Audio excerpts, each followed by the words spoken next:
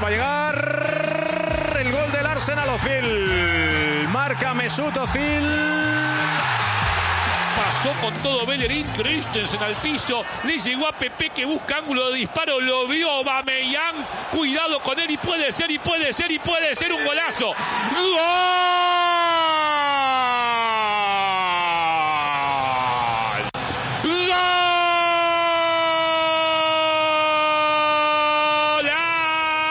¡Golazo del Arsenal! ¡Golazo de gol Aubameyang! This is Arsecast Extra. Hello and welcome to another Arsecast Extra, as always with James from Gunnerblog. James, is it goodly morning when we're in the off-season, in the downtime, this transfer period? We can't call it the summer because summer's nearly over, so can we have a goodly morning? Is it a goodly morning? How do you feel? Do you feel goodly? Let me ask you that. I just about feel goodly. We did win the cup, let's not forget. Although that would be relatively easy to forget, given everything that's gone on since then. It's been quite a frantic period. Sure. But I am on balance goodly. I am too hot, Andrew. It is too hot in England. This country is not good at being hot. Okay. I sadly have misplaced the world's tiniest violin to play for you because of that particular problem. Too hot. We had a lovely day here in Dublin on Saturday. It was nice, but it wasn't anything like the temperatures you were getting. I was getting some WhatsApps from friends in London as well who were saying it's like 36, 37. That is too hot. It's quite good holiday weather. I accept that when you're living there and you're not used to those temperatures, that's pretty damn hot. So what did you do to keep cool at the weekend? I kept cool in the way that any insane person would, by attempting to build some flat pack furniture in my living room, which faces out onto the sun and doesn't yet have curtains. So basically the windows acted as like a magnifying glass, intensifying the sun onto my body. So it was completely idiotic of me. Right, well there you go. So you're a nice lovely lobster colour this morning as we speak. Yes, yeah. I am. Bright red. I'm as red as any Englishman you've ever seen in the Mediterranean. Oh my goodness! And I've seen some examples of that, I have to say, in my time.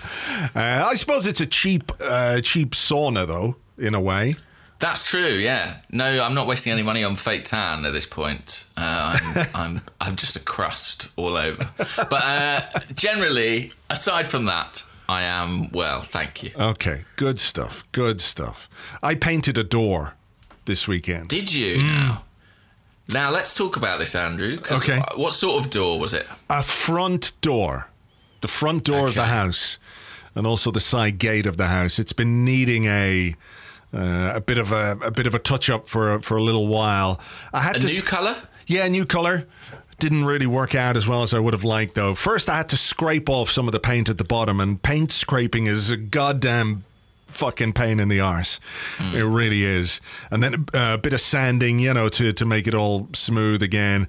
But I got this kind of grey colour. It was a dark blue, and I got this kind of dark grey colour, which I thought would be smart. It's not quite as dark as it needs to be, so it's just sort of in between now, and it needs more painting. So I'm going to have to do it again. Well, the blue door is now grey. I put the undercoat on, put the paint, the new colour on, and it's not quite doing it for me. It's like a Puma away kit, that way. It just doesn't work. Should be a red door, Andrew, surely. For Mr. Arseblog. Yeah. A red door with a white knocker. A white knocker. We don't have a knocker. We do have a portal, though, a kind of round portal. Like a boat? Yeah. It's got one of those little roundy windows in. So you can see who's outside. People see in? No, it's that kind of, what would you call the glass? Squiggledy. Is that the technical term? Has it got squiggledy glass? It's got squiggledy glass, so you can't really see it. You didn't paint that, did you? No.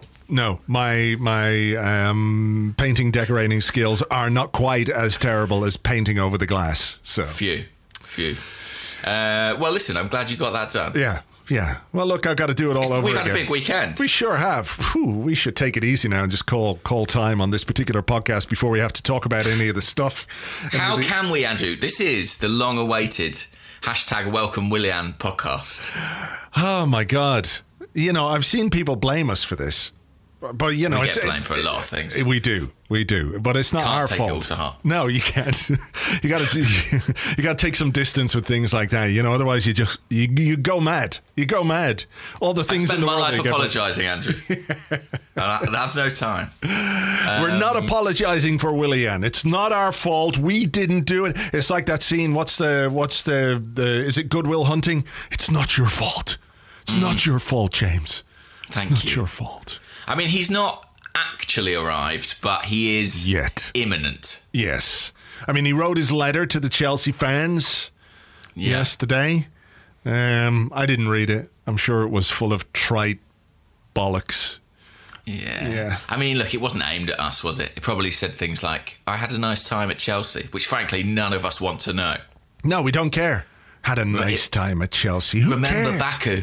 When we had so much fun in Baku. Oh, wasn't it nice in Baku when we played against that rubbish team? Yeah, and we beat them. We beat them so well. We all have such fond memories of Baku, our favourite place that we always go together. Fuck off! Yeah, we've all got Baku to the future tattoos on our arms now.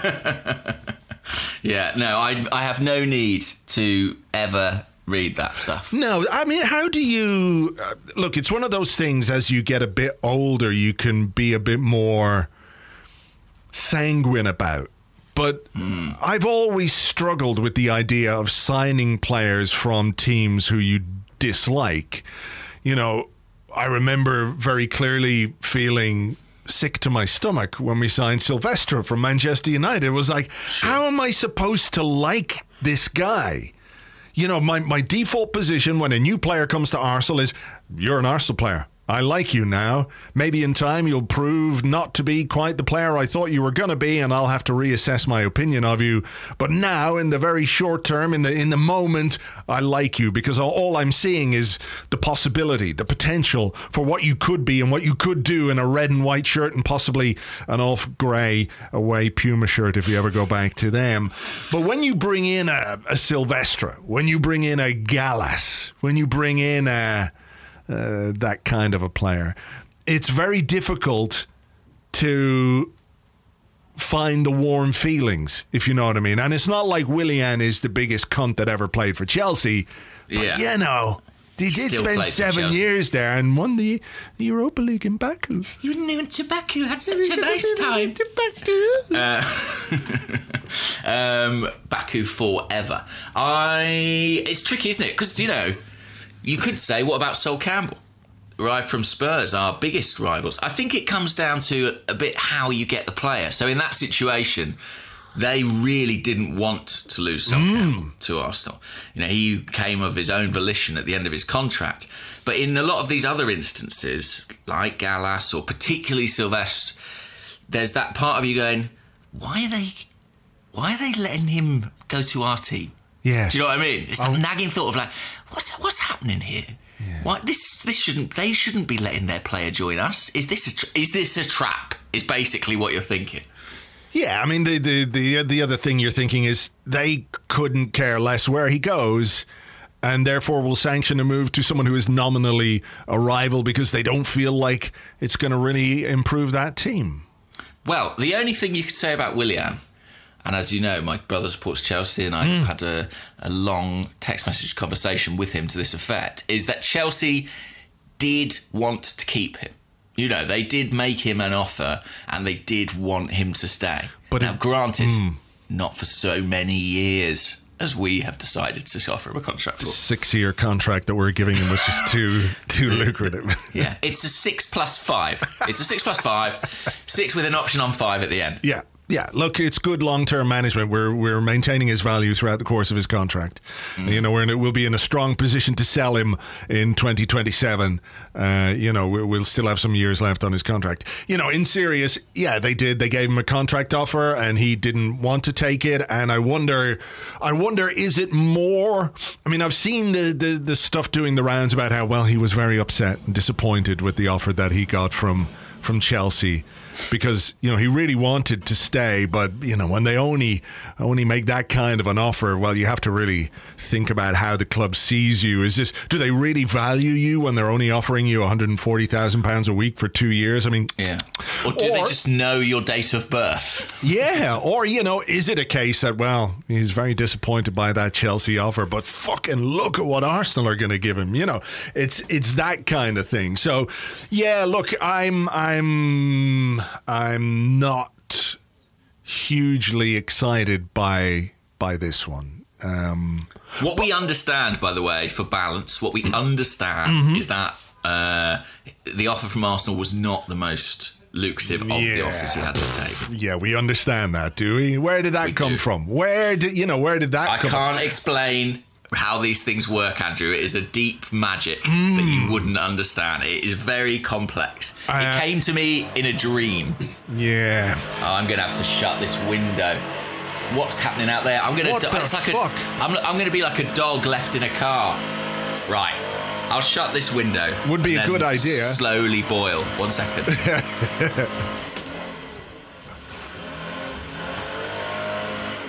I'm doing a podcast.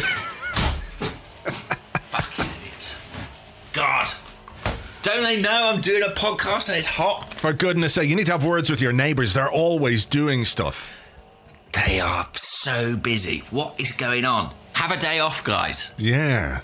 Anyway. Yeah, so look, Willian, I think, you know, if it were me, and I'm, you know, maybe I'm being cynical, I feel like the Arsenal's offer wasn't the best offer, comes from the same kind of place as the David Luiz has taken a massive pay cut to sign another year for Arsenal story, which I don't necessarily believe. Well, look, we're never going to know for sure, are we? We're never going to see that contract. But I think I'm really in two minds on Willian. Like, it's. I know that's not the best place to be for a podcast, but on the one hand, I feel like wow, that's a long 3-year deal for a player who is, how old is he, 32? He turned 32 yesterday, so happy birthday, Willian. I mean, yeah, so he will be nearly 35 at the end of that deal, right? I think that is a bit worrying, and I have a sort of bigger concern about our general transfer activity.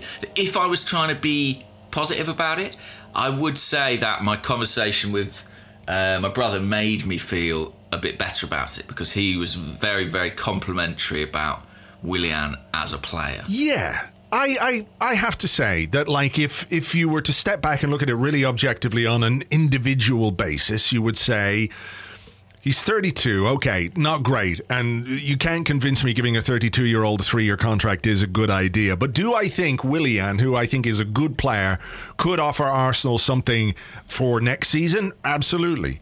In terms of what we've got in the squad, some of the productivity, I mean, Gabriel Martinelli is going to be out until the new year. Saka, Nelson, still very young. We've got Pepe. Maybe Aubameyang is going to move to the centre if Lacazette goes, etc., etc. So, you know, I can see the argument that as a player, he could potentially be quite useful for a period of time. You know, I think he is a good player. It's just the 32-year-oldness, the length of the contract, the size of the contract, and us seeming as a club to do stuff that we're already in the mire with, in terms of, you know, players that we can't get rid of because they're the wrong age, because they earn too much money, and because they were given contracts that were too long, you know?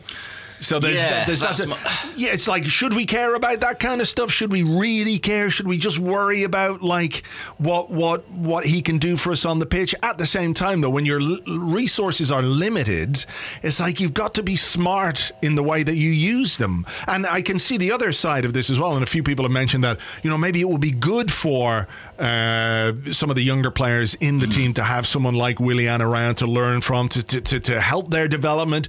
They don't have to play quite as much. We can sort of ease them in and out of action as and when we need them, etc., etc., etc. You know, there's not so much pressure on them. I get all that, but the flip side of it remains the same.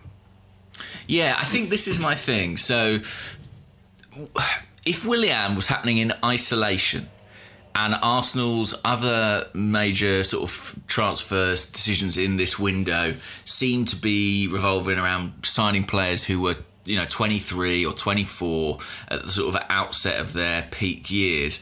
Then I think I'd feel a bit reassured. But if you look at sort of broadly at what Arsenal have done so far in this window, we've seen a lot of rumours about a relatively long extension for Aubameyang, who admittedly is brilliant but is a certain age. Willian, you're talking about 3 years for players already comfortably into his 30s. You look at that, I mean, even Thomas Partey, who, the club really are interested in, is kind of 27, I think he's 27. So you sort of look at that and you think, this is sort of more of the same that we have seen from the club in the last 5 years, where it feels like short-term bets, really. It feels like piling resource into players who don't have masses of residual value. And that is troubling just because, look at the financial situation the club is in. We're in a position where we're literally making redundancies. So it feels like, is that really... Look, I think Willian is a good player, and in isolation, great. I think Aubameyang is obviously a brilliant player, and when he signs a new contract, I'll undoubtedly be really happy. But I'm just sort of looking at the broader strategy, and it feels like gambling on next year again, and we've done it before and it hasn't quite worked out. We finished 8th. I know the FA Cup was amazing and I loved it as much as anybody, but we have to look at the reality of where we finished in the Premier League last season, and that was 8th, which is in no small part to the recruitment strategy we undertook when we brought in players like Mkhitaryan, like Aubameyang, like Sokratis, and we have these issues that are still ongoing with certain contracts, with Lacazette now 2 years out, the Ozil thing, which we'll come to later, unfortunately. Mustafi a year out, Sokratis a year out, and who's going to take them? Are they going to take them?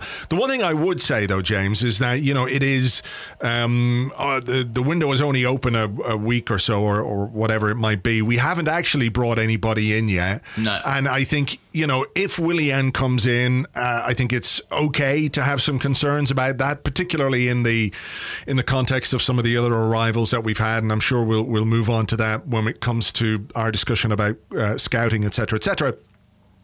But if Willian comes in and he is augmented by a number of signings who are more in the kind of age bracket which seems the right way for Arsenal to go, you could make a stronger case for his arrival. So I think we have to look at it. We can look at it now, but maybe it looks a little bit differently at the end of the window if we've brought in some players who are 23, 24, 25, etc., or maybe even a couple who might be a bit younger than that, and your squad is beginning to be built around players of that age, with the other guys sort of providing a bit of leverage, a bit of experience, a bit of guidance, etc., because you can't go too young, you can't go too callow without some measure of experience, as we've lived that before. Yes, and that's one of the appeals of Willian, his experience, his track record. I do completely buy that. I think it's about balance, and hopefully we can arrive at that. So look, last week after winning the FA Cup, everyone was feeling very good, and then there was the announcement by the club that 55 redundancies were going to be made, and it was a big discussion that I had on the Arsecast with Philippe, so I don't want to go over that whole discussion again, but I am curious to know what your thoughts were on that announcement, and how it made you feel as an Arsenal fan. Oh, as an Arsenal fan, it made me feel really sad. I felt really, really sad for the people who lost their jobs. I'm fully aware, as someone who works in sort of the media, that this is going to become more common across many industries. But my first reaction was absolutely one of just being gutted for those people. And the scouting changes are the ones that have sort of caught the headline, but there have been people who've lost jobs from administrative roles, from box office, from roles in the academy.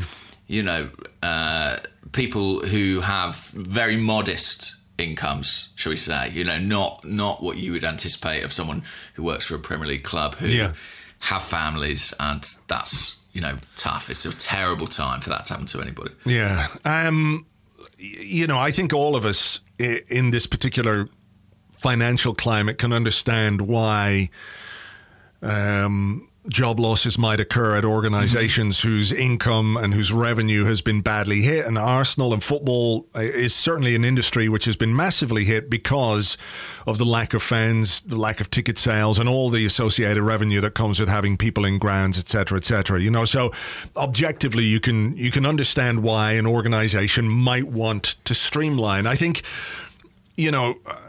I have a moral objection in some ways because of the wealth of our owner and because of the circumstances in which, people are losing their jobs and the basic cost of what it might take to keep those people in their jobs for another year to see how things pan out is very small. So, that's me. And other people will say that's business. Arsenal's not a charity. They have to streamline. They have to do this, that, and the other. And look, I can accept that other people have a different point of view like that on me. It just doesn't sit right with me personally that a club owned by a billionaire is behaving like this and to do it the way they did it. And that, to me, I'm not saying it's the worst thing, because clearly the worst thing is the fact that people are losing their jobs and their livelihoods, and they face this period of uncertainty and where they might get another job, etc., etc. And I feel really very sorry for all of those people, because it's an awful thing, and it's a scary thing at a terrible time to lose your job.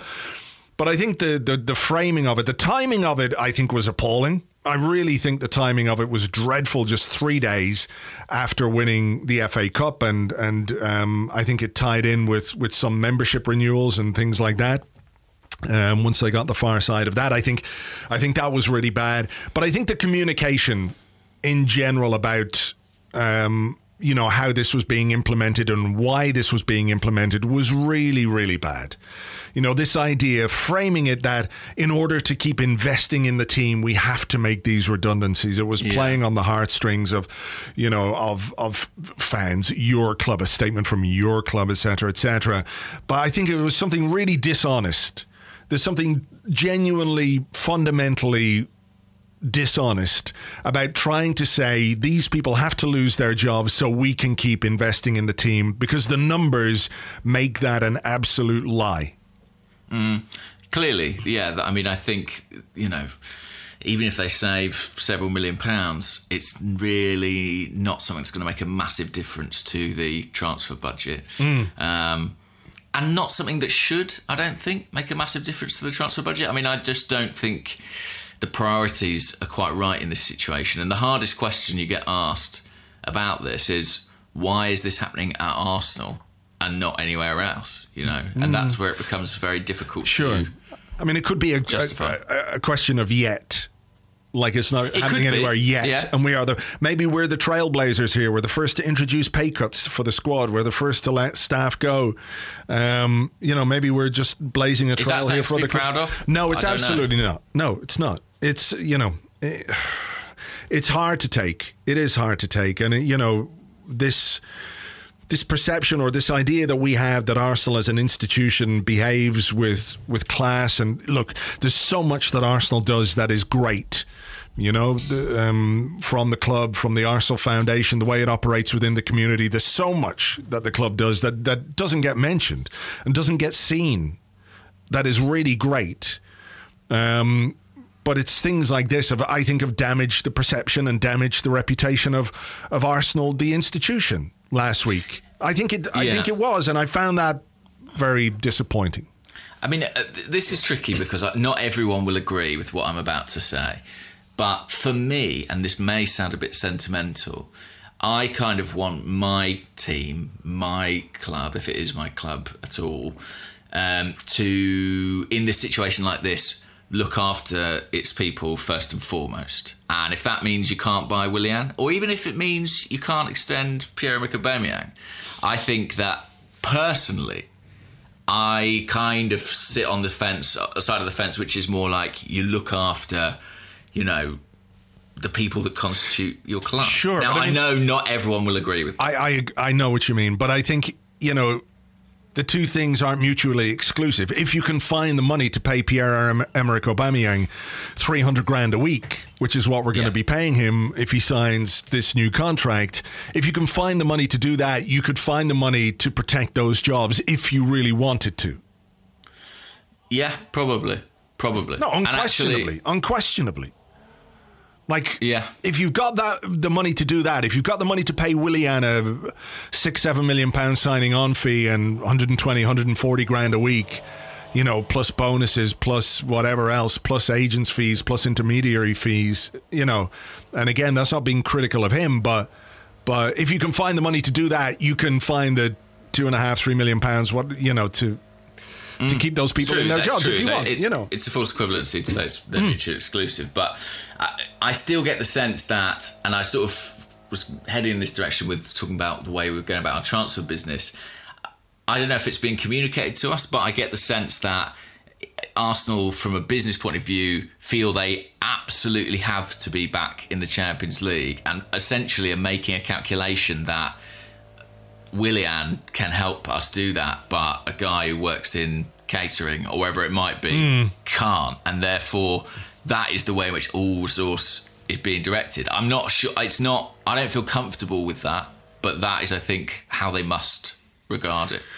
The dismantling, which is the only word I can use, of the scouting network is something that you've covered. I just want to ask you briefly about what the player reaction has been. We read that they were very unhappy about these redundancies because they were told that if they took the pay cut, then jobs would be protected. Do you have any concerns that it might have an impact on squad morale or anything like that? It's a tricky one. I mean, I know what you said about timing and it not being a good time. I guess in some respects for the club, in terms of the players, it is a good time because they're all away. Yeah, they're not there. They're literally not there. So the communication that's happening between them about this is happening, and between them and the club is happening remotely. It's not like they're walking into training and walking up to someone's office and banging on a door. It's just not possible at the moment.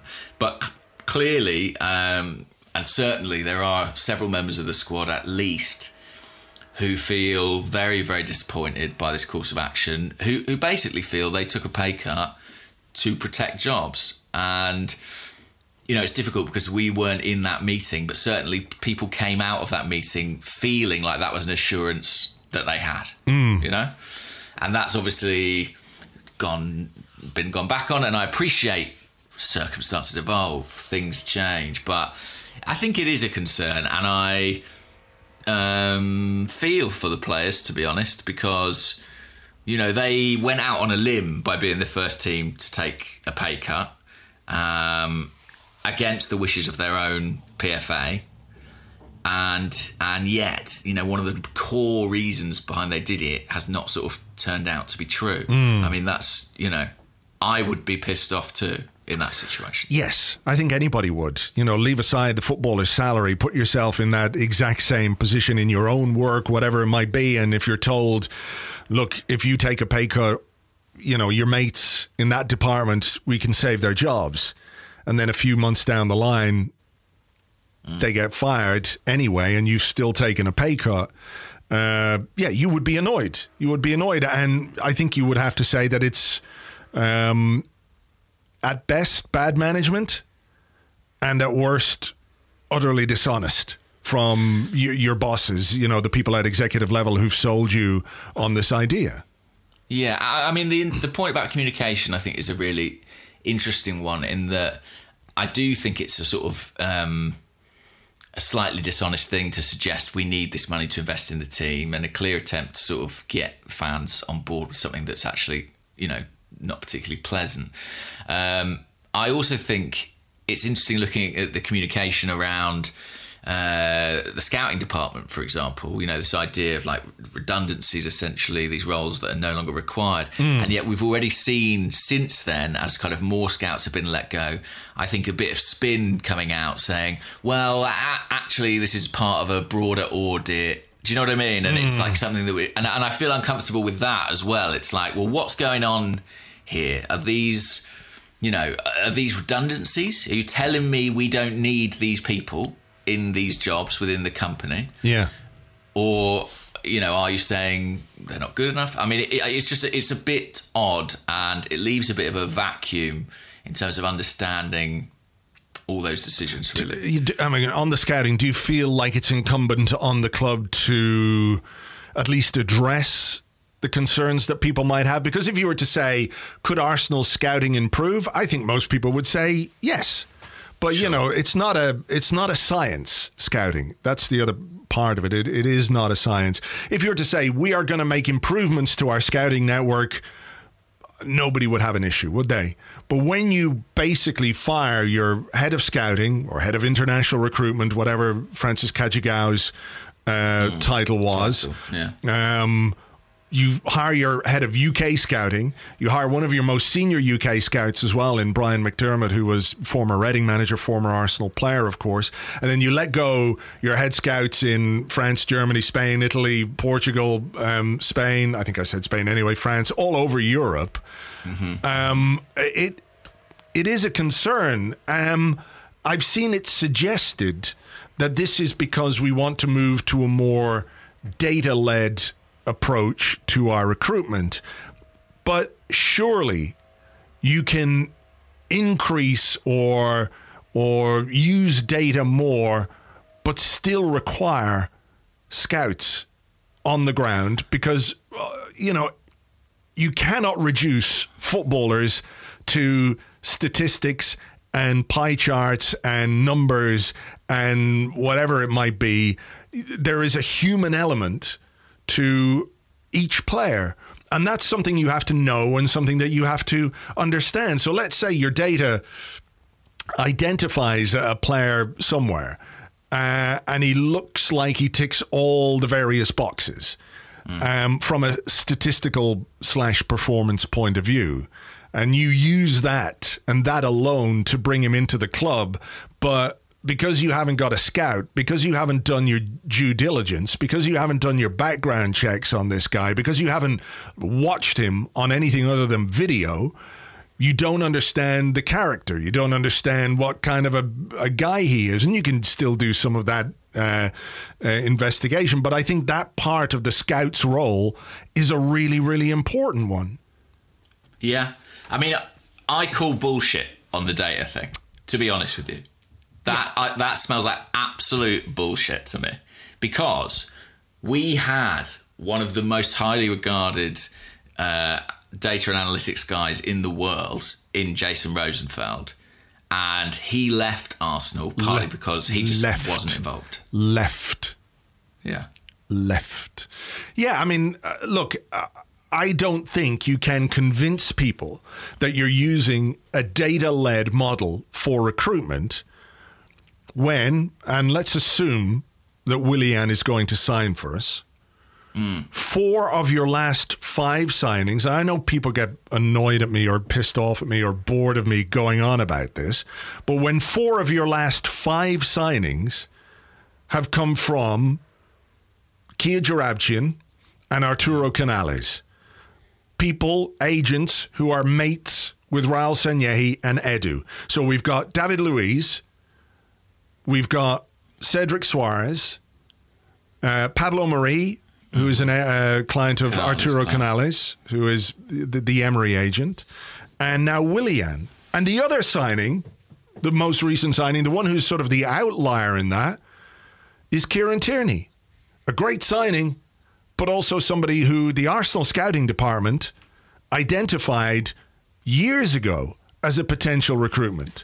Years ago. Before he played for the first team. I had heard about Arsenal's interest in Kieran Tierney maybe 3-4 years ago, perhaps even before that he was a player we'd identified. How? Not through data, not through agents' mates, but because we had scouts and somebody had looked at him and said, there is a good player with lots of potential. So you can't convince anyone that you're using data to recruit players like Luiz, Suarez, Willian, maybe Pablo Marie, maybe, but, the relationship there is convenient. And I hope Pablo Marie is going to be a really good player for us. I really do. We haven't seen enough yet, but, let's not be hoodwinked into thinking that his arrival at Arsenal was because statistically, or the data told us that he was the best centre half we could get. I mean, yeah, I completely agree. And look, maybe the club will move more in that direction. I just don't think what happened with Jason and Stat DNA suggests that. And I think that... hello. I have lost completely what I was going to say. We were talking about data-led recruitment and Jason Rosenfeld of Stat DNA leaving. Scouting. I was going to talk about scouting. I mean... The funny thing is, some of the players Arsenal are targeting in this window, and I've written about this morning on The Athletic, have been tracked for a long time by the scouting team. I mean, someone like Thomas Partey, since he first came through in Spain, Cagigao has watched him, and the scouting network have filed reports on him and made a recommendation to sign him. Arsenal might go ahead and do that deal, which seems completely counterintuitive to the fact that you've just got rid of them all. I mean, it's really, really strange. And I know that the football environment is different right now, and that, scouts aren't travelling as much as they were. They're probably not getting to as many games as they were. So I can understand that at the moment it might feel like a slightly unnecessary cost because they're just not getting through the amount of work that they were. But nonetheless, you can't tell me that there's not a benefit to watching players in the flesh. I have access to Y-Scout, which is the... So do I, yeah. Right. So that's fine, but it only captures what the camera captures. It only captures what the player does on the ball or when the ball is within 20 yards of them, right? There's not... You're not finding footage of how a defender holds his line, how he man marks when the ball's at the other end of the field. Things like that, spacing. All these things matter. And Dick Law said to me once about a player... data can tell you a lot about the neck down, but from the neck up, the scout has to tell you everything. Well, and I think a good approach to transfers combines a fusion of all these different inputs. I'm not saying data's useless, and I'm not saying scouting is perfect. It's about combining those things. 100%. Because combining agents as well. That can be a factor. It can be a factor. Or not agents, but... contacts and feasibility and how easy it is to get a deal done. That again can feed into a decision. Yeah. But I do think the healthiest pie chart in terms of how you do run your recruitment has those at the very least evenly spaced. For sure. And what Y-Scout or any of these data models won't tell you is like what's the character of a guy like? How does he train? How is he on the training ground? What sort of a personality is he? And you can, ask some questions and what have you. But, I think it's one of the things that scouts really, when a club is interested in a player, they do a lot of due diligence on the character of the guy that they're going to bring in. Because you can be as talented as you like, but if they look at him and say, he could be real trouble, or, he's got issues with motivation, or, when the chips are down in a game, he's not the guy who's going to, come through and perform for you. Like all of those, I don't know if you can call them soft factors, they're part and parcel of who a person is. And you have to understand what when you're making a signing, surely the best way is to know what their skill set is, to know what they're good at, to know what they're potentially able to get better at, but to know what kind of a person they are and how they're going to fit in. And, are they a leader? Are they somebody who's good in the dressing room? You don't have to be a leader. Can you just get on and do a job? Do you follow instructions? All of those things, which I think have to go hand in hand. And you're right to say that a combination of using all the information, all the technology we have with the human element is surely the best way to do it. And we seem right now to have dispensed with one very important part of that. And I think it's all right to be concerned about that. And in 6 months' time, if we've put in place a whole new scouting network, I'll hold my hands up and say, well, look, you got it spot on. You've improved things. Well done. But right now, when you're looking at it, it feels a bit like a coup of some kind. Yeah, I mean, nobody, I think, is saying our scouting network has been perfect. No scouting network is, I would suggest, but it's an input. I mean, another aspect of it, and we'll come back to the point about the coup, but another aspect of it is, you're talking about the personality of the players. A lot of these Arsenal scouts, they find ways to watch players in training. That's how far they'll go to kind of understand the character. And it's not like they just watch a player. A scout is often integral in the club's pursuit of a player. A scout is sometimes the first person a player will speak to learn of the interest. Sometimes that scout, if it's a young player or any player, to be honest, may have to kind of befriend that player's family. They might have to win the camp round, convince them as a kind of delegate, really, for Arsenal that Arsenal is the right place for them. And, this is all the sort of shady world of transfers and how it actually operates. But the scouts play that role too. They're not just blokes with binoculars who just type some, thoughts in at the end of the game. Yeah. They are sort of the arm of the club in these countries. So to do away with that network, I think is really concerning. And coming off the back of, the Jason Rosenfeld thing and the stories that we have read and, frankly, that I've written about both analytics and scouting feeling somewhat alienated in terms of the recruitment process at Arsenal in the last 2 years. I mean, at a certain point, something's staring you in the face, isn't it? Yeah. And I have to say, actually, what I find baffling is, and I'm sure there'll be people listening to this going like, why are you on the club's back? But I do find it kind of incredible how people are sort of so willing to just sort of swallow anything the club gives them. Like, I think it requires so little thought to join these dots. I wouldn't disagree, and I think you make a great point there about how it's not simply the scouting department that's feeling alienated or left out or marginalised within this process. It is also the analytics as well. So where does that leave you? It leaves you with this famous phrase, contact-led recruitment policy. Really, in 2020, is that the best way to do things? And again, you have to have relationships with people. It's good to have relationships with people. It's good to be able to get deals done. And sometimes it really works in your favor if you can get something over the line because of your relationship with somebody. But if you're banking primarily on those relationships or on a small number of relationships to get transfers done, you're fishing in a very small pond when it comes to recruitment. Yeah. I mean, I found it interesting, the scouts that were kept on, 2 guys in South America. Presumably, I think because the access there in terms of video and in terms of data is so much worse. I mean, Gabriel Martinelli is a great example of a player you cannot find without scouts. And I know people will say, well, he had a trial at Man U or he was wanted by Barcelona. But ultimately, he was playing in the 4th tier of Brazilian football. That's a player you have to watch, you have to learn about, you have to build a relationship with. But Brazil is not exclusive in that regard. Arsenal, this again plays into my sort of general concern about the direction of the club. I do think that in our position, there is a really strong case that Arsenal should be doing pretty much the opposite of what we're doing.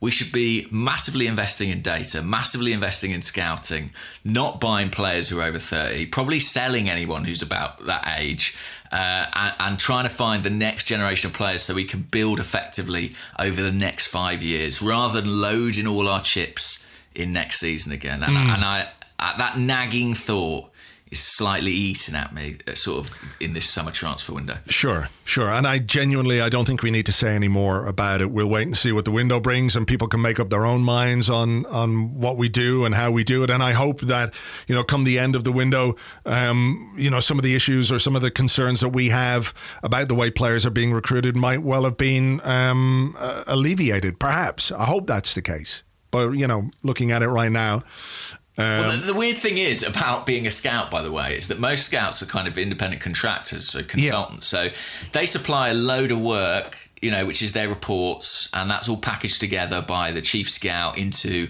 a sort of dossier of, these are our recommendations for this transfer window. The club do actually sort of own that at this point. So in a weird kind of way, the scout's job for this summer is kind of done. So it will be interesting to see how much that is applied in our thinking in this window. I think that will be fascinating. And also, if it is, sort of what does that mean, having got rid of them all? I think it's a really, really interesting situation.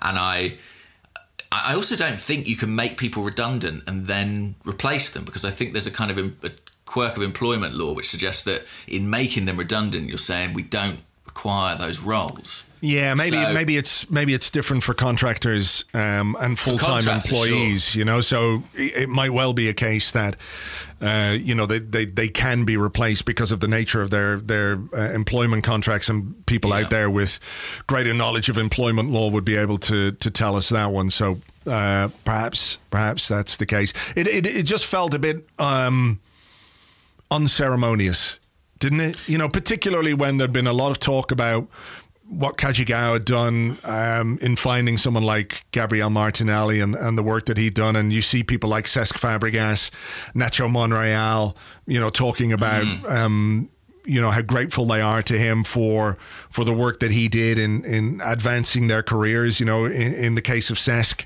if people listen to the interview I did with him at the start of lockdown, he talked about how his meeting with Cagigao was, you know, he was surprised at how much he knew. He knew every single thing about him as a young player, and that played a big part in his decision to join Arsenal. So, you know, yeah, it's actually been a really good year for Francis Cagigao. In that, you know, I know there's hits and misses in any scout's track record, but you look at the team this season. Kieran Tierney came through that department. You know, Emi Martinez came through that department. Gabriel Martinelli. You know, there were quite a few sort of wins. Hector Bellerin, of course, is in the team. Quite a few wins for that particular department. So in that respect, the timing is strange. Also, 24 years at Arsenal. I mean, quite incredible. Was with them as an academy kid and came back as a scout. I do see the other side of it, which is people will say, well, he and his team were kind of remnants of the Wenger era, and Edu is going to want his own people. You know, I understand that. And yeah, I can see... good job Edu has no connection with the Wenger era. Yeah, that's a very good point. But that is a very good point. But yeah, I can see that there's an argument that people want their own people. I do get that. But then I also feel uncomfortable, to be honest, with wrapping those dismissals essentially up in this thing of it's COVID. Do you see what I mean? Yeah. That feels odd to me. Yeah, me too. Anyway, look, it'll all come out in the wash, I'm sure, and we will see what this summer, this transfer period will bring us. Because it goes on and on, to be honest. It's a long one. It is. We're going into October with this one, so there's going to be plenty to sink our teeth into. And of course, if you are interested in transfers, we are doing specific transfer podcasts on our Patreon, patreon.com/Arseblog. If you fancy signing up, you get those exclusive transfer podcasts once a week, and we'll have one later in the week as well for that. For now, though, I think we'll take a break and we'll come back with your questions and more in part 2 right after this.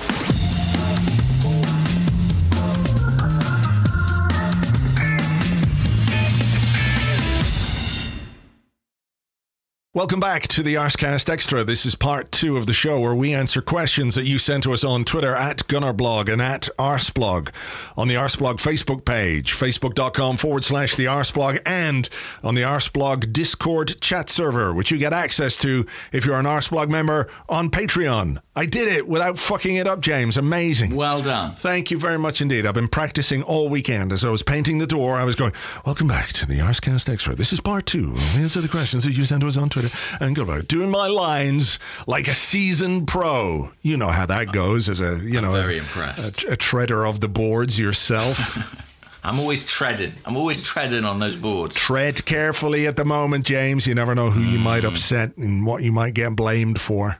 True. It is all my fault. Do you want to go first, or will I go first, or... have you got one lined up? If you have, feel free to crack on.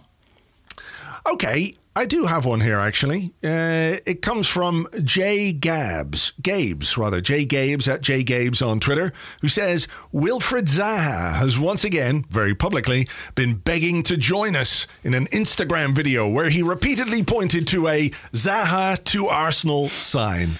conveniently placed it somewhere in a nightclub or something like that. I didn't really look into it too much.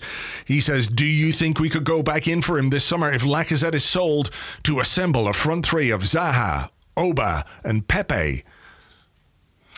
I mean, just on that, I think it was, his mate did it as a prank in a nightclub is the story. Zaha played along with who needs mates like that? I know.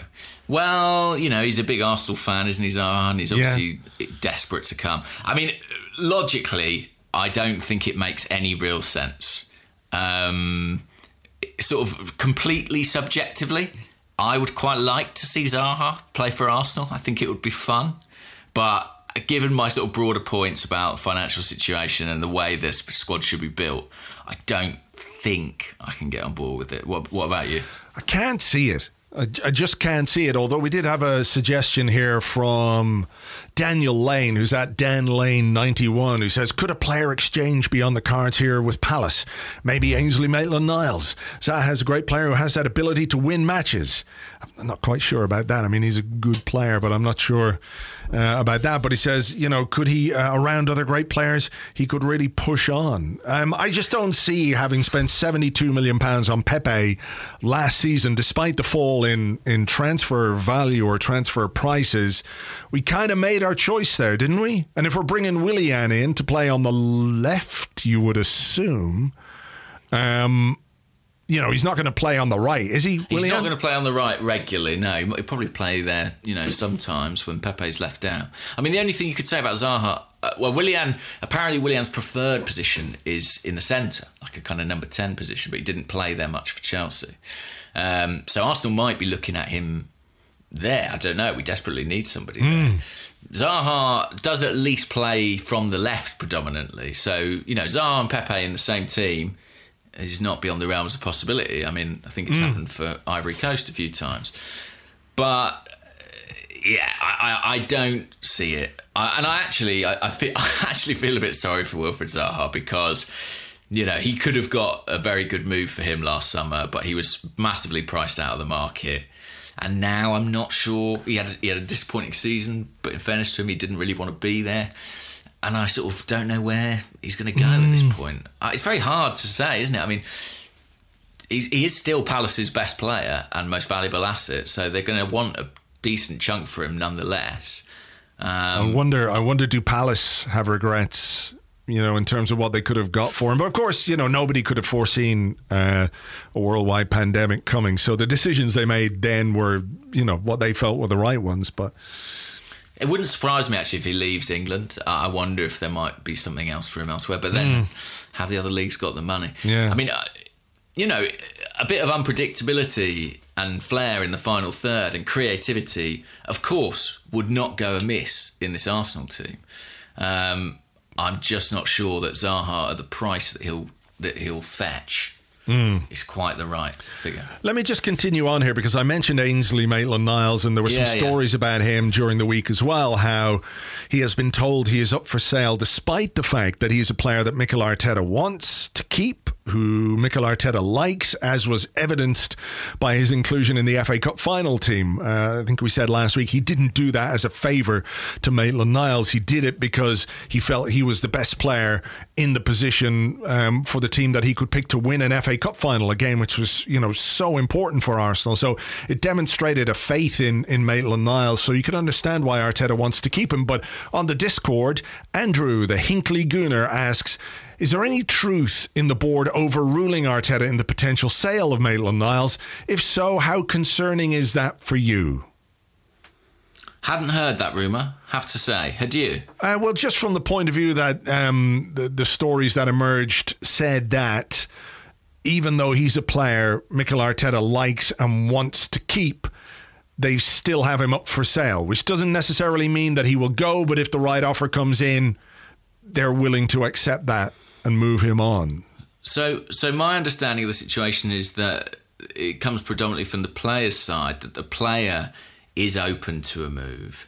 And so consequently, if he does want to go somewhere where he's sort of guaranteed first choice or whatever it might be, the club are receptive to that possibility. I don't know anything about the board overruling the manager or anything like that. I haven't heard anything to suggest that.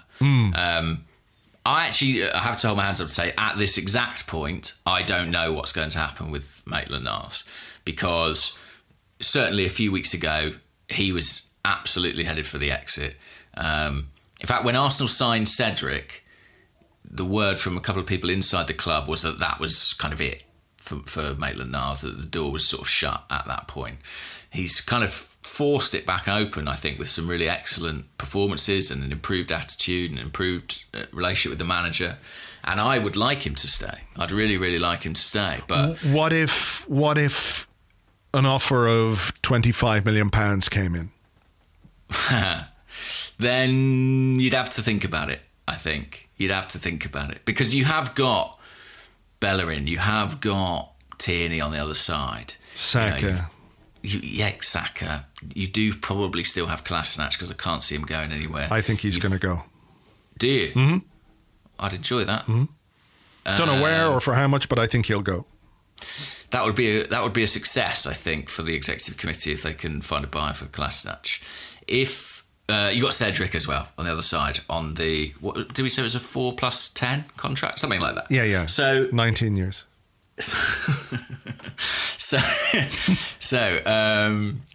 I think you'd have to consider it at that point. Yeah, I mean, ultimately, Arsenal are probably going to sell some players that Mikel Arteta might, in his ideal world, keep. Like, we'll come on to Lacazette potentially. I'm sure there might be a question about him, but if you said to me, Arteta, you can have Lacazette, and you can run his contract down, and he can leave for free, and you can use him for the next 2 years, I'm sure he'd be bang up for that. But if he wants new players or different players, some players have to be sold. Yeah. There's got to be some players sold and some money brought in, because I think there are going to be some serious expenditures. Aubameyang is going to sign a big contract, and it's not just going to be a healthy wage rise. It's going to be a fairly substantial signing on fee, bonus structure, all of those things. Let's not forget that when he arrived, he was paid a Champions League bonus for a year and a half, maybe 2 years, despite the fact that we weren't in the Champions League. So, this will be a heavily incentivized contract. The same with Willian. His nominal weekly wage might sound low, but I think when you factor in the bonuses, when you factor in the signing on fee that's paid over the course of his contract, perhaps it's going to mean a fairly substantial outlay on that. There's still the Ozil situation. I have a question about that now in a minute's time. So, there is going to be a need to bring in some money. I suppose it's just how that money is going to be spent and where it's going to be spent. Might make you think whether or not it's a good idea. Maitland-Niles, 25 million on paper, yes, you take it. But I'd rather take 15 million for Suarez, for Cedric, than take 25 million for Maitland-Niles, because one of them has the potential to develop and get better. The other is heading into the September of his career and is what he is right now. And basically that was, a player that Southampton didn't want. So I'm not saying that Cedric can't do a job for us, but if you're looking at squad building for the future, there are decisions I might make differently. Oh, yeah. And emotionally, I'd much rather Maitland-Niles stayed. Absolutely sure about that. I mean, you could say after that FA Cup final performance, his value is probably at its peak right now in terms of where it has been in the course of his career. So it's a little bit like the Emi Martinez situation, isn't it? Where you've got a player there who's done really well. They're not sort of guaranteed first choice necessarily. And this might be the most opportune moment to sell them. Did you read the Emi Martinez quotes at the weekend? We had them on Arseblog News. On Twitter, but I didn't know about the source necessarily. I wasn't. Were they legitimate? Yeah. I mean, he was talking to an Argentinian radio station. So right. I asked my daughter, who's a fluent Spanish speaker, to do me a transcription of what was said. Have you got them in front of you now? To hear them again. I saw a tweet basically, but I didn't see the. Basically, he's saying, "Look, I want to play." He said, I showed the club that I can play, and when I return next season, I need to play more games. That's the only way I will stay at Arsenal. I want more, and I will not stop until I get what I want, to consolidate my place with Arsenal and to reach the national team as number one. If I don't play for Arsenal, I will clearly move on. I'm not a conformist, and I always want to advance in my career, so wherever I play more games, I will go there. And I don't have any issue with that whatsoever. You know, he's got 2 years on his contract. He's 27 years of age. He hasn't played a huge amount in his career because of his status at Arsenal and some of the loan moves he's had, which haven't quite worked out. But having come through and played such a big part in ending the season on a high, how can anyone fault the ambition of a guy who just wants to play regular first-team football? He wants to do it at Arsenal. He's quite clear about that. But if he can't get it or doesn't get it at Arsenal, then he'll go. So that's the reality of his situation. Yeah, and I like his bullishness, to be honest. I mean, you know, and if you look back over the course of his career, he has always talked in those terms. We just didn't take him massively seriously until this season. Well, he didn't have the leverage, did he? Or the authority to really be taken seriously. Yeah. You know, look, 3 or 4 months ago, it would be a very small minority of people who would say Emi Martinez has the ability to be Arsenal's number one goalkeeper. Mm-hmm. Now, I would say that has changed. That a lot of people are looking at him going, well, yeah, I feel very comfortable with him in goal. I also feel very comfortable with Bernd Leno in goal.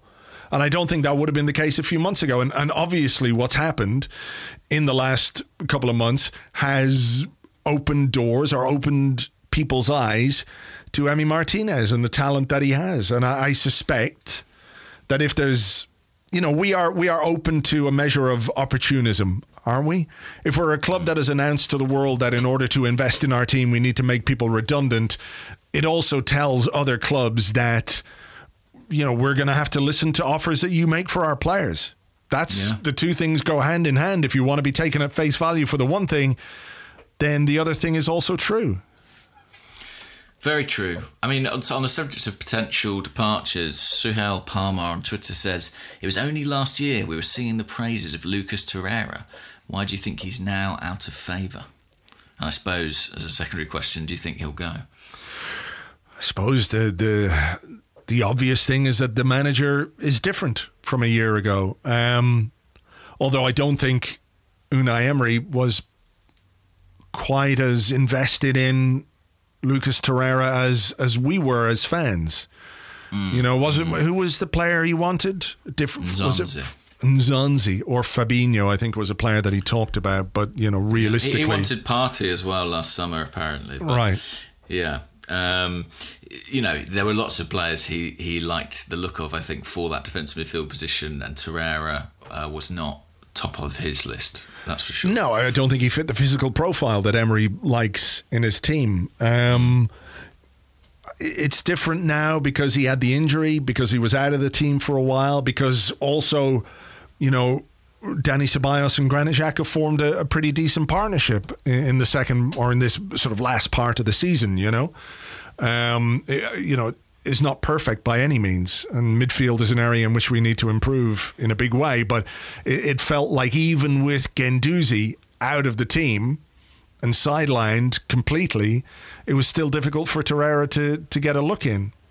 So he had some quotes as well, didn't he, about you know, his similar sort of quotes really about, you know, I want to play more and maybe I'll have to leave kind of stuff. Yeah, the classic, I'm not burning any bridges, but somebody get me out of here kind of comments that we've seen from players down the years. And, you know, que sera, sera, it's part and parcel of footballers and footballers' lives that these things happen. So it's no criticism of Lucas Torreira. If he feels perhaps more comfortable in Italy, in Italian football, you know, it hasn't quite gone as well as we would have liked when he came in. You know, I think he won a lot of fans very quickly because of the way that he played and because he brought qualities to our midfield that we didn't have and had been looking for.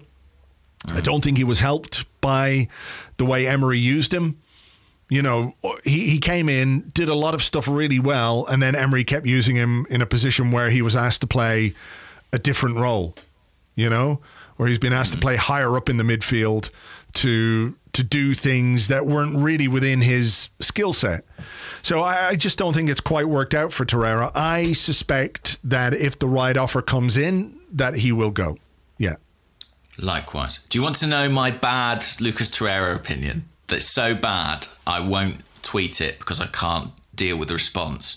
But I'll say it in the middle of a podcast. And hope nobody notices. And hope nobody notices, because as much as I know it is one of the bad opinions that people will tweet at me for years to come, I really quite firmly believe it to be true, which is that I think Coquelin was better than Torreira. I really do. If you look at what their contribution to Arsenal was over their time when they were in the team, I honestly think Coquelin was better. Okay, it's your question. Seriously, Andrew, I do not think that. I don't. I don't. As far as I can see, they're essentially the same player. But Coquelin, when he was in let's say his first 2 years in the Arsenal team, defensively he was a monster. He was like top of like so many stats in terms of like tackles, interceptions. You know, he was pretty good actually. It's weird to me that he's remembered as a joke, and Torreira is this sort of great underappreciated. Didn't he have a similar kind of issue in the sense that having come in and done that defensive work and you know, that partnership with Cazorla at that time, and I think he was, for a period, he was good, Coquelin, no question, for the very reasons that you mentioned. But he was also pressed into action higher up the field. Yeah. By Arsene Wenger to an extent. Same kind of thing.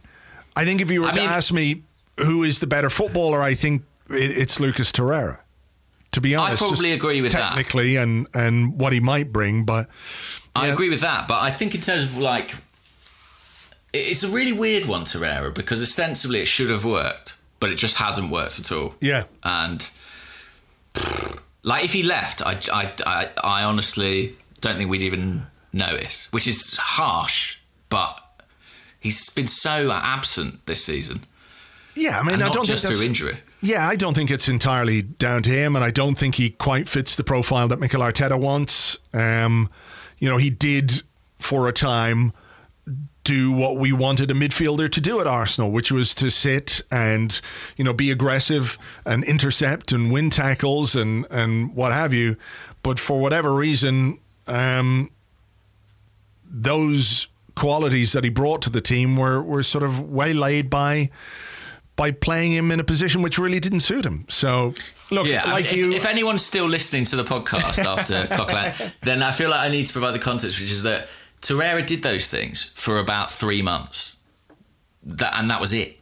Coquelin did it for like 2 years, which to me is a more substantial achievement.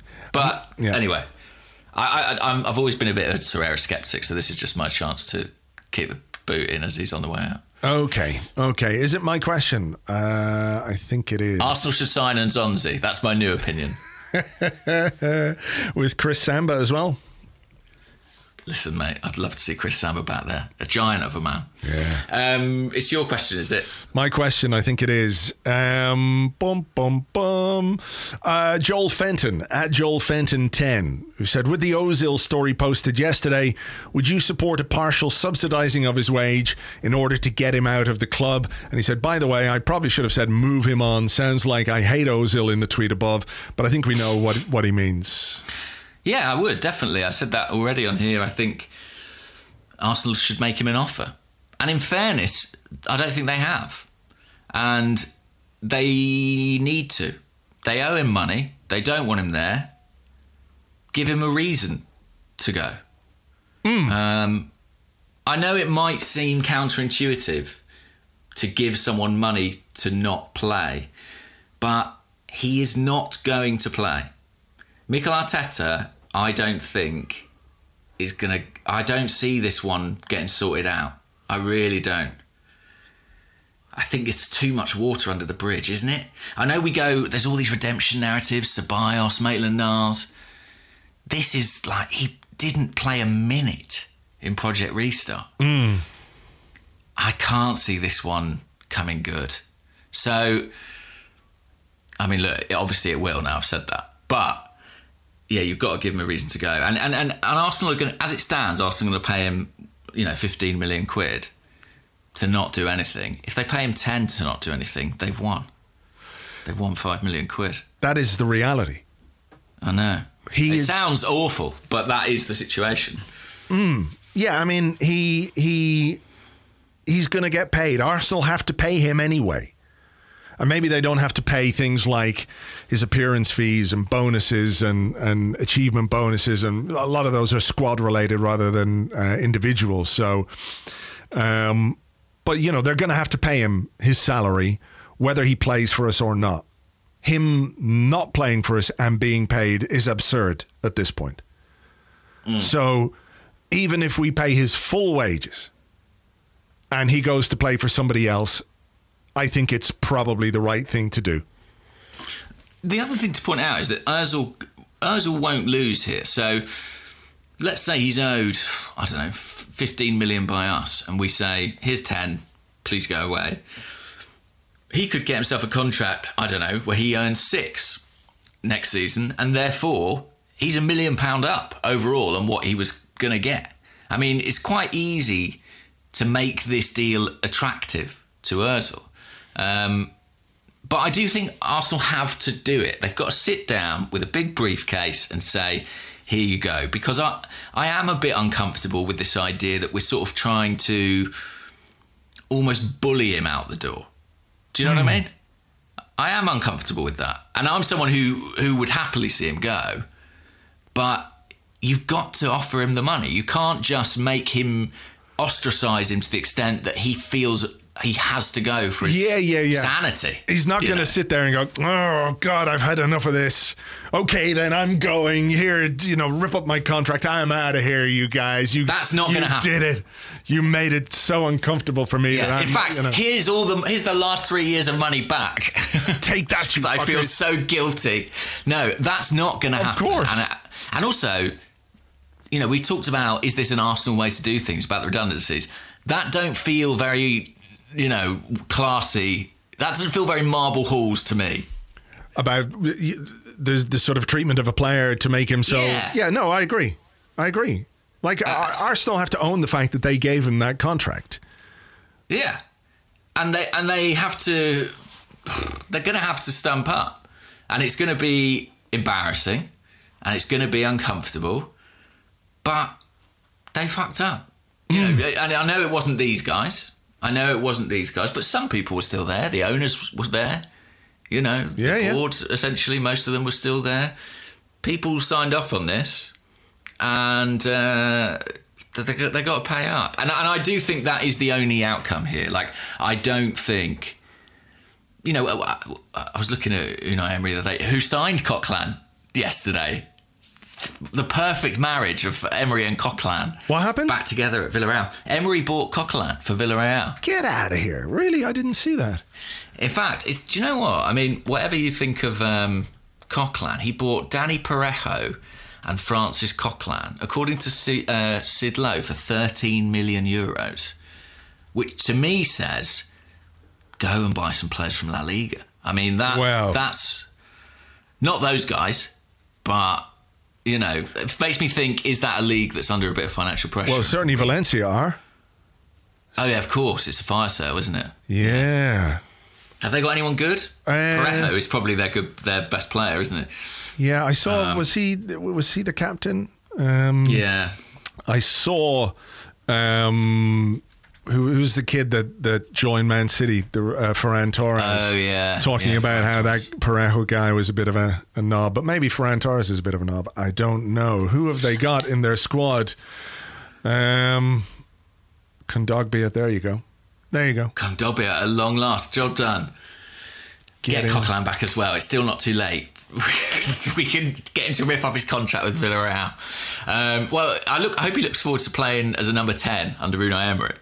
But so anyway, what we're talking about, Ozil. Yeah, I don't think this is gonna get fixed. And I think that when I mentioned Emery because I think rowing back on Ozil cost Emery so much credibility inside and outside the club. And I just don't see Arteta making the same decision. I honestly don't. No, you can't, because it just immediately undermines your authority. And he's got the authority. He went and won the cup without those players. Do you know what I mean? I just do not see any other resolution here than that Mesut gets the vast majority of his money. I mean, yeah, do you think that's right? Is that insane for a club to pay someone a load of money to not go play away? Well, I mean, it's insane to pay a guy who you're not playing. That's the thing. That's more insane. You know, it is. And facilitating a move somewhere else, assuming that Mesut Ozil wants to play football next season for anyone, which you have to assume that he does. He says he does, as in like his side, his party, his camp say he does. So if he wants to play football for somebody, the less mental thing for Arsenal to do would be to facilitate that financially, because they're going to have to pay him anyway. They might as well just sort of lift the cloud, you know, that's over us because of this situation. And if they don't, or if they can't, I would look at it as maybe a failure of executive level management, to be honest. That if they can't find some solution to this problem, this transfer period, then I would have, they're not doing If their United job. can get Alexis out on the money that he's on, anything is possible. Genuinely. Yeah, he got 450 grand or something mental. He got a £9 million payoff, apparently. I think we're looking at something like that for Ozil. But I think we're looking at 10 million or something. 450,000 by 52 is £23 million a year. Jesus Christ. So they got away with... Jesus Christ. But so Inter probably gave him a decent chunk too, that's the thing. And probably you know what I mean? United are subsidising his wages. And also, you know, he didn't cost them a fee. So it might slightly change the equation in their mind, where they're sort of like, well, you know, it's not like we have to recoup on that. Whereas, you know, Arsenal have invested a vast amount of money in Mesut Ozil. You know, we must be coming on for 100 million at this point, more probably. Yeah. So, yeah, it's a really tricky one, but I agree. It is incumbent on the executives to find a solution, and I hope they do it in an upfront way. I hope they sit down with Mesut and say, this is the situation, the coach isn't going to pick you, here's what we can do to make that happen, rather than this sort of not particularly subtle, you know, shoving him out the door, but without actually directly telling him that, you know? Yep, agree. Just fucking sort it out. It's overdue at this point. We mentioned Lacazette earlier, and Alfie Cleghorn, who's at Clegs _ has a question. He says, now that the season is finished, what are your views now looking at the Lacazette situation? With Aubameyang seemingly staying, is it time to trade up and move on? Or have you seen enough from him in the final weeks that he can be an effective member of the team going forward? Andrew, I'm getting really nervous about the saying Coquelin was better than Torreira thing. Well, my timeline's going to go insane, isn't it? Yeah. I've ruined my own life. I've ruined my own life on a podcast by trying to be contrarian. Why did I do this? I don't know. I'm already all hot. I'm sweating now. That's what it is. You had the window. If the window was open and it was blowing the cool wind of rational thought through that room that you're in. Yeah. I know. Ever since the window closed, my brain has overheated. Just bear in mind, listeners, you're listening to a man under immense pressure at the moment. He's extremely hot.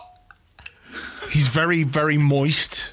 He's very emotional, and you know, he's prone to these outbursts. Just remember to be kind. Yeah, try and be a bit Marble Halls with me if you can. Arsenal way. We're all Arsenal fans here, folks. We're very tolerant of these Arsenal kind of mental health issues that can inflict podcasters. Thank you for your patience. The Arsenal family. The Arsenal family will rally around you. Our club, let's rally around me in this time of difficulty. A statement from your podcast.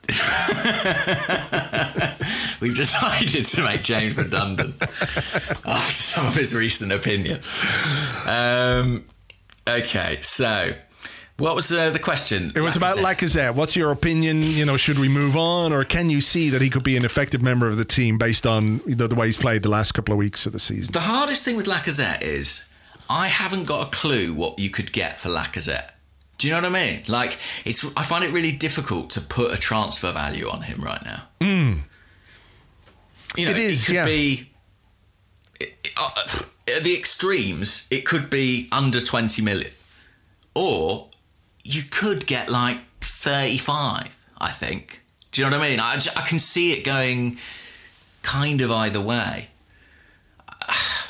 I think my hunch is his best use is as a bargaining chip, because I feel like you could get away with saying, we're actually including Lacazette in this swap deal and we value him at 30 million more than you would get away with someone turning up with 30 million cash for him. Do you know what I mean?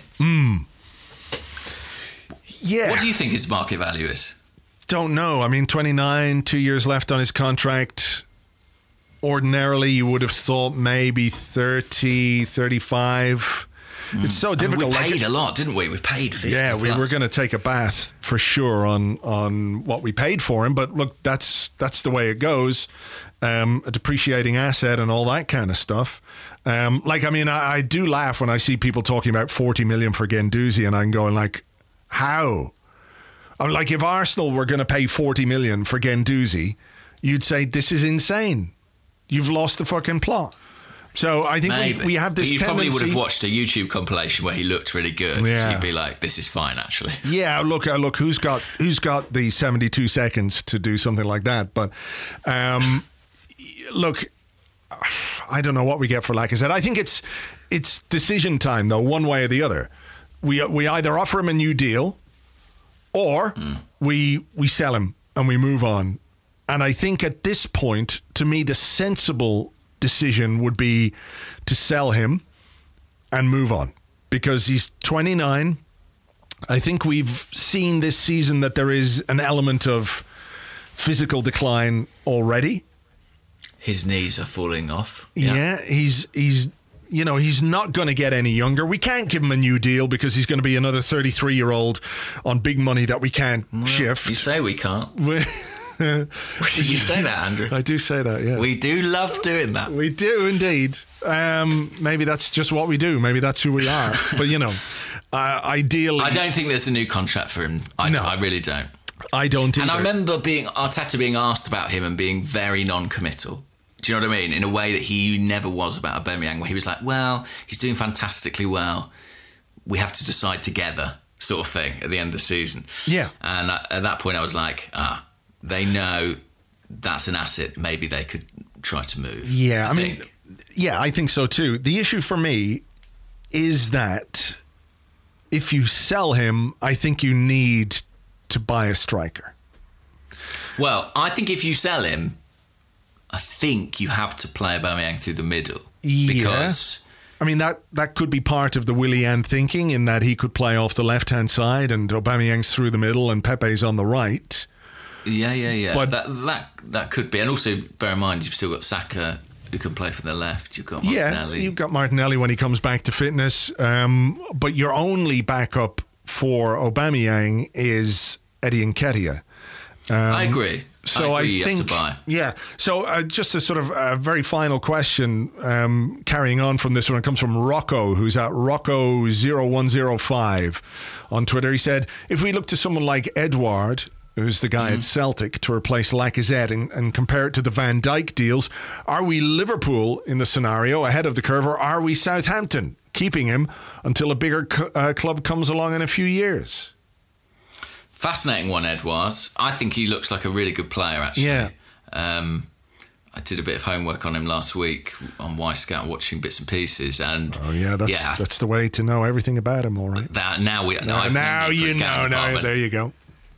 But I do like the look of him. But do you know what's really interesting is that he's being linked with clubs at the bottom and the top of the Premier League. So I've seen him linked with Manchester United, but this morning, scrolling through, I think he was linked with Brighton. And I think that tells you a bit about, A, people's general mistrust of Scottish football and what the level is like. But B, that he is in a kind of awkward position where he would be probably a starter for the majority of Premier League sides, but probably a squad player in the kind of top 6 area at the moment, because he's only like 22. But I think he's exactly the right kind of profile. Isn't that what we need? Yeah, a squad player. I think we need someone who's going to develop over the next 2 to 3 years, and potentially could be someone to kind of take the mantle on from Aubameyang.